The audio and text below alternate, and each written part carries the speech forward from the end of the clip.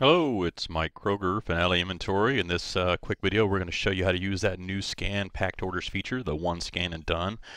In this example, we're going to go over just how you would use it if you had lot IDs or serial numbers on your product. And in this specific example, we're only covering a warehouse that has one sublocation. Okay, so this is for you. So let's move forward here. I'm going to jump over to Finale Inventory. Let's cover what we're talking about. So new one scan and done packing. We've got a specific scenario of stock in this example. We've got one sublocation in my warehouse, but one of my items that I keep stock on has a serial number, which is stored in the lot field. So you see here on this copper wire roll, because it's so expensive, we've got these serial numbers, for instance. So you can see we have 3 different serial numbers. And we, of course, would want to know when we pack an order which serial number was put on which order. All right, so it's key. All right, so let's go through this example. I've got 3 sales in here to kind of given 3 different examples. If I showed you, you might be able to identify here if you orders were from the e-commerce and they came into your ship station, of course going into Finale, managing your inventory. So normally you would go over here, select all 3 orders from your ship station dashboard, maybe hit print packing slips. We're going to preview those packing slips. Of course, remember, I've got 3 different orders here with various different types of products on it. And we teach you, of course, to put the barcode of the order ID on these packing slips. So go ahead and print those off, and then we would have at it and start packing. So let me switch back over here to our Finale inventory, and let's get packing. So I'll bring up my barcode scanner here.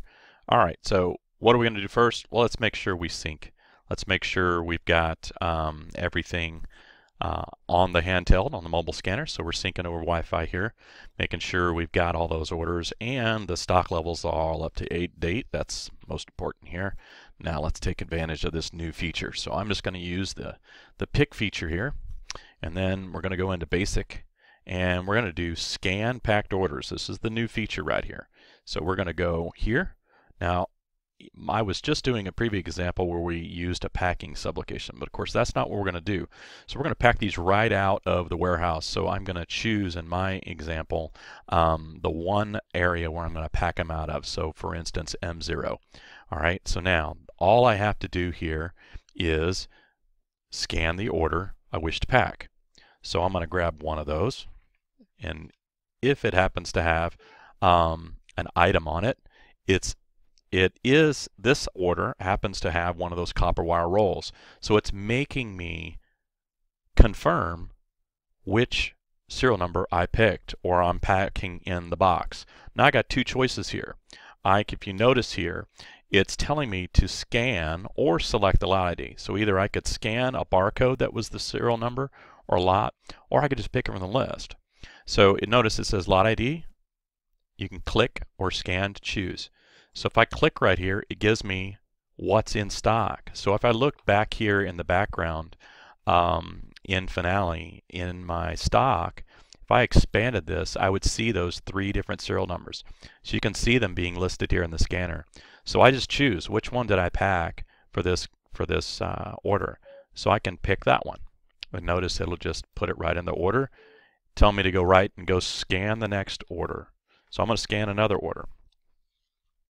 So I scanned it, everything was fine, it just moved on. All right, so now if I scan another order, if it happens to have a serial number, it's going to interrupt me. So I'm scanning it, it says, hey, you need to give me the lot ID or the serial number that you're doing. So I'm going to choose this. Notice I only have 2 left. We've already packed it in one of the other orders. So I'm going to choose the one that I got, and I'm done. That's as easy as it is to use the scan one and done feature of Finale Inventory. Enjoy.